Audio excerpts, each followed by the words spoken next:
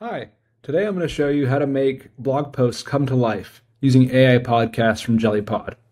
So I made a podcast already. I already made a couple hosts. I'm going to get right into the blog post part. You come and navigate to your podcast. You click new episode.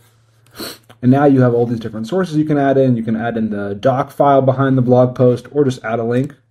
I recently made this glossary for AI and learning and development. I go ahead and drop this in here and I click add source. And the AI begins consuming the blog post and figuring out how to make it into an engaging narrative. So a big question is, where does the life come from? Oftentimes with blog posts, there's a content writer or a ghost writer behind the scenes interviewing some subject matter expert.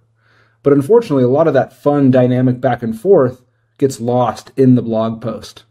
So this is a way to actually take that underlying push and pull and help elevate it, publicly. So as you can see here, I went ahead and created an outline based on the blog post. You can review and edit this outline, and then you click Generate Transcript, and it kicks into the next part where it podcastifies the underlying content.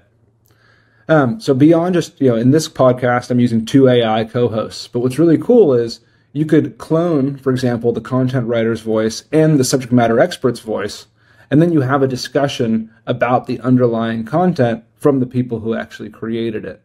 So it's just a way to take, this content that you already have that's incredibly high value and just finding ways to help it scale and reach more people.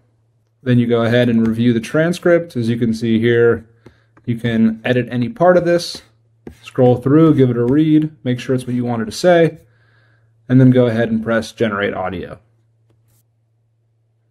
And just like that, you have audio and it's ready to share. You can give it a listen here, press play. You can share it up above or go ahead and click publish to get it off to Spotify, your RSS feed, and anything like that. And if you'd like to give this a listen, look in the comments where I'll add a link. Thank you.